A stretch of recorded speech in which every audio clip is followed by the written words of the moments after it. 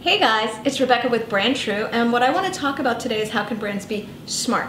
And what I mean by smart, this is an acronym that my friend Janice Cave cooked up. It's smart marketers are risk takers. I think that strategy is choice. You've probably heard me say that many times, and choice means really going out on a limb sometimes, and that is terrifying and very, very hard to do. But there are lots and lots of examples of how that's really paid off. I'll share two.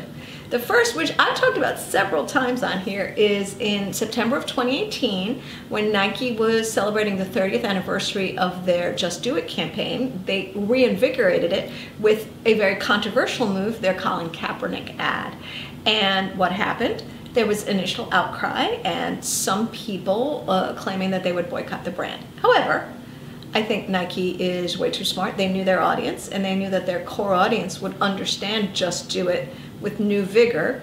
And sure enough, even a week later, the stock started to rebound, and by a year later, it reached record highs, and the brand has only grown ever since. So, you know, that risk paid off. Another one, an example that happened right around the same time, but I learned about it more recently, was Domino's and a campaign they called the pizza turnaround. And it was a really big risk. Basically, their pizza sucked. And I think if your pizza sucks and then you say, hey, our pizza's better now, or new, improved, great taste, it's not very plausible. And so they did something that's sometimes called a symbol of reinvention. I'm going to talk about that in another video.